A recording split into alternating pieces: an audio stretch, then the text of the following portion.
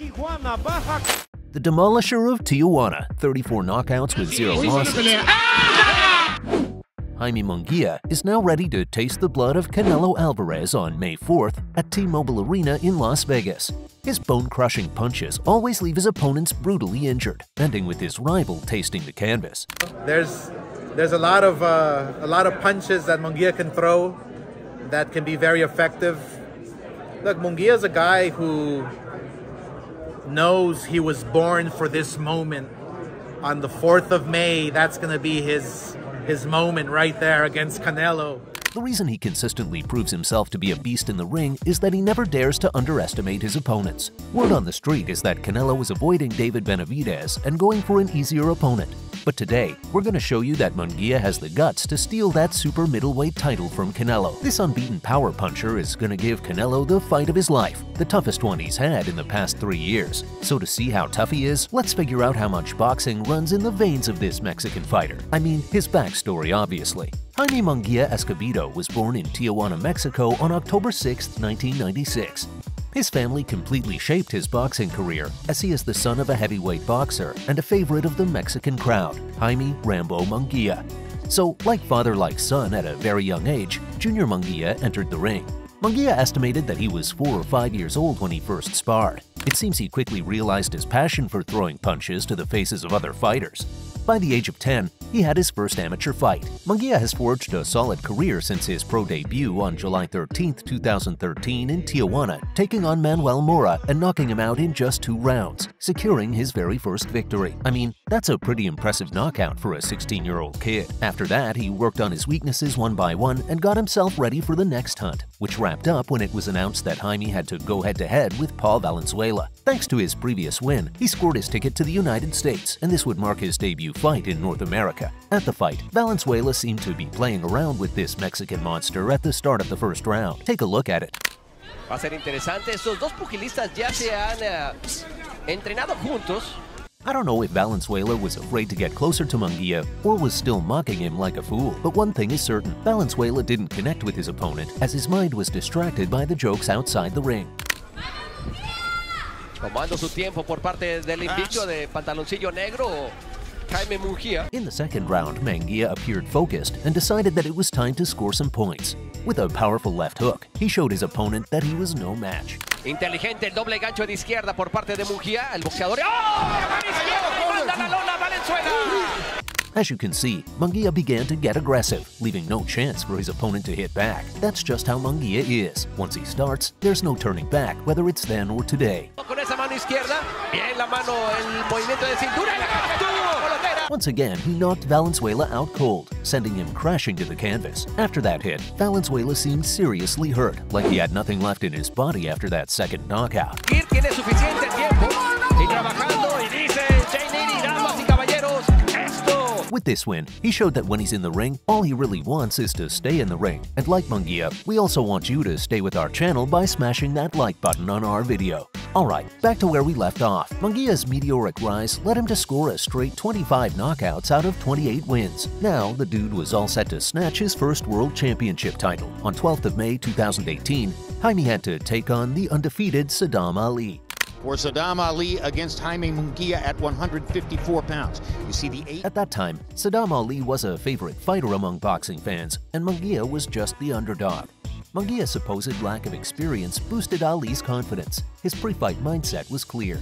My plan is to take him to school, and I'm going to win. But sorry, Saddam, that night wasn't yours, because in the blink of an eye, Munguia's left uppercut silenced the entire arena. Saddam was on the canvas, the audience was confused, and Munguia knew exactly what he had just done. See like that? Hard body shot by Munguia. Saddam tries to answer from a distance with the right hand. Once again, Munguia showed no mercy. He kept attacking with his majestic punches, leaving him no chance to at least stand. Oh, that right hand might have done it. Yep, that's true. As the number of rounds increased, Munguia's punches became even more deadly, and it was the 4th round when Munguia ended the bout with a technical knockout, and the referee called off the fight. I don't like it because if Jesse Vargas dropped him, that's got to be the end of the fight, and referee Gary Rosado. Munguia recalled, It was the first championship, so I was very happy about it. Well, you should be. Post-fight, Munguia explained, "I don't know if it's my instinct or what it could be, but you notice when your opponent is hurt, you must finish him." Exactly. He maintains the same mindset before entering any fight.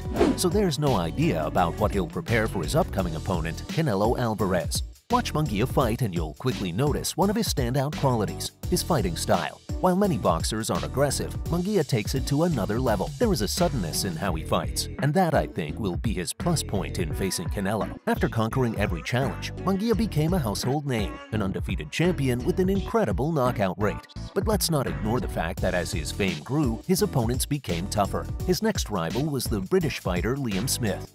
The only defeat he had was against Canelo Alvarez, in which the Mexican was the winner, and on this occasion, Smith was facing another Mexican. Let's see how the story will repeat itself. For Munguia, it was his first 12 rounds. He unleashed a furious two-fisted assault from bell to bell. Munguia says, come on, give me a chance here. And the question now...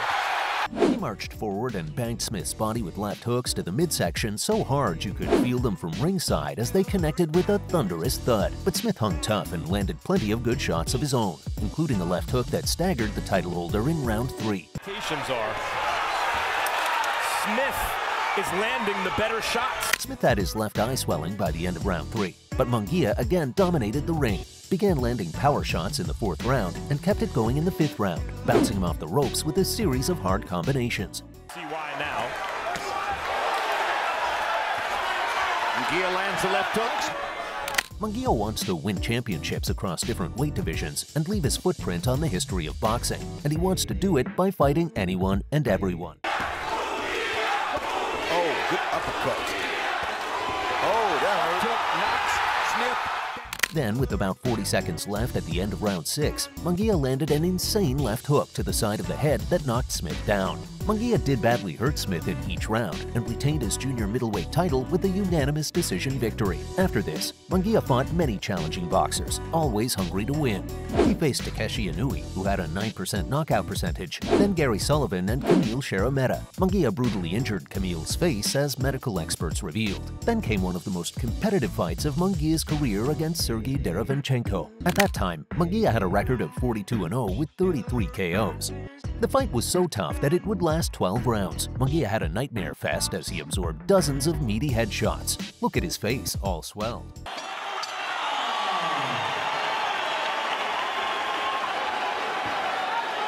But he also displayed incredible fighting guts and managed to maintain his unbeaten record courtesy of a body shot knockdown in the dying seconds of the fight. It won't take much. Another body shot will put Derevyanchenko on the canvas again. Just let his opportunity pass. What a fight. So yeah, that was so close. Maybe Munguia thought this would be like the usual fights, calm and straightforward. But this Ukrainian fighter was seriously aggressive, like crazy strong. He had way more experience and you could totally see it in this match. However, my point is, Jaime Munguia always leaves his opponents in rough shape. In most of his fights, he's drawn blood from his rivals. He pulled off something that Canelo couldn't do, defeating John Ryder on January 27, 2024.